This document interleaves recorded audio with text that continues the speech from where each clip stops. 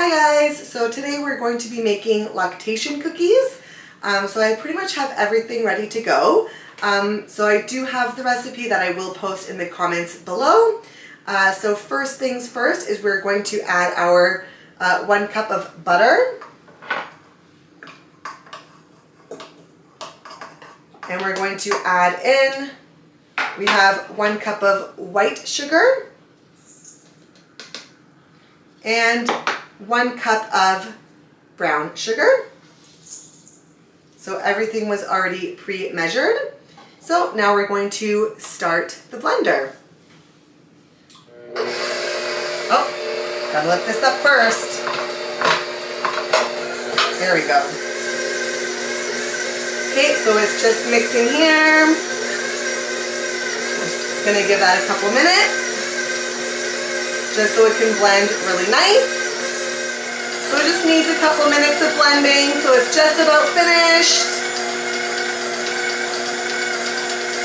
You want to make sure it creams really good together, the butter and the sugars. Alright, so I'm just going to turn that down for a minute while it continues to blend. So next we're going to add our eggs. Just going to blend it for one more second here.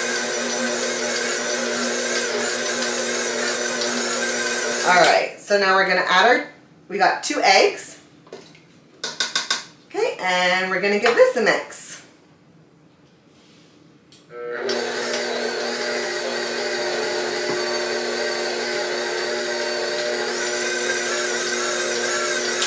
I'm just going to scrape some of the batter off in the spatula and then keep mixing. Okay, so now we're going to add the flaxseed.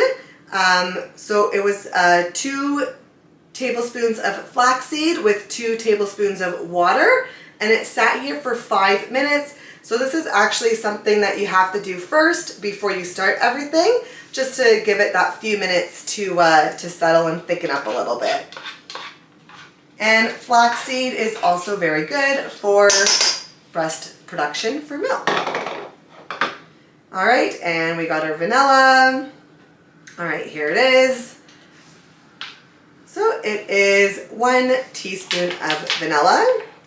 So that I did not pre-measure, but that's okay. And 1 teaspoon. And now we'll give this a little mix.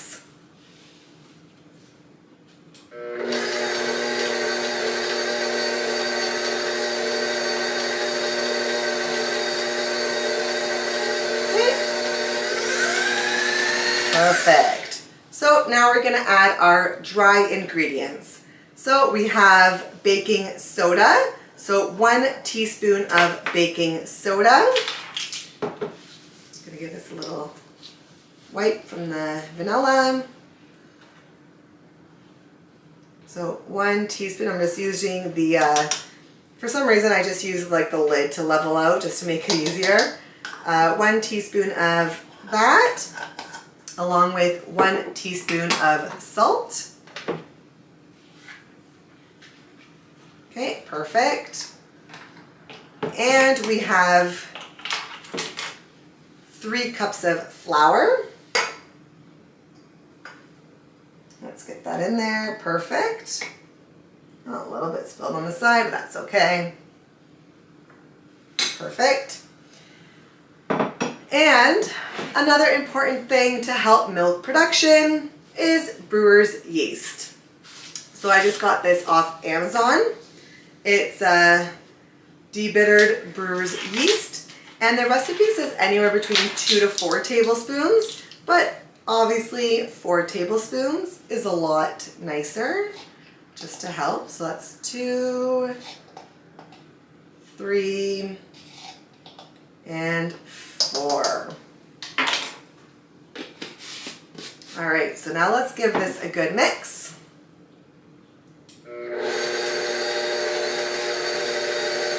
So now that we've creamed together everything, we do have to add the oats along with the chocolate chips. Alright, so right now it kind of looks like a big batter. There we go. So I don't know if you can see that here.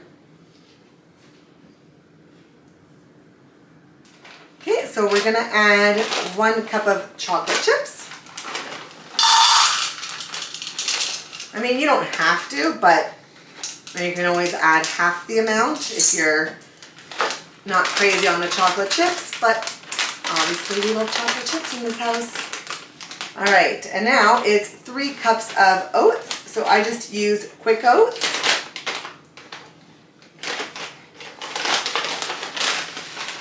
Okay, so 1, 2, and don't worry, I have another bag if needed, but we got it. And 3. All right, so right now it looks really full, so this recipe will make 4 dozen cookies. So usually I just use my hands to mix it at this point. I'll just use my spatula for now, get as much in it as I can.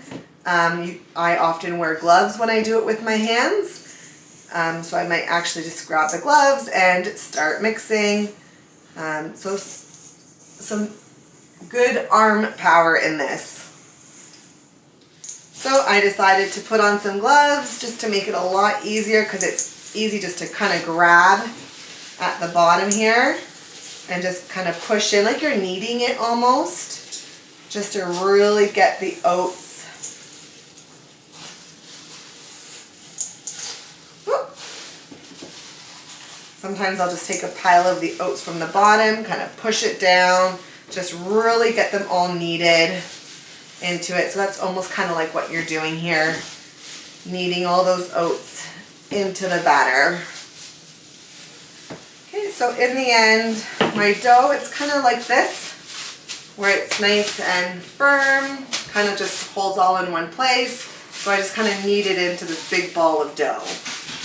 So that's what it kind of looks like before we're ready to bake. So when we're baking our cookies, so similar size to a golf ball, I guess you could say. I don't measure, I just, I'm gonna take off the gloves now that everything's kneaded. So about that size. And just, I'll put, I usually do a dozen at a time, and we bake for 12 minutes. And then they're ready to enjoy.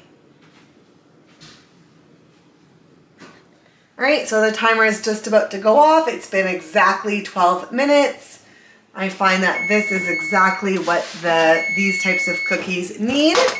So for decoration, we're actually going to do a chocolate chip upside down, where you just kind of push it in.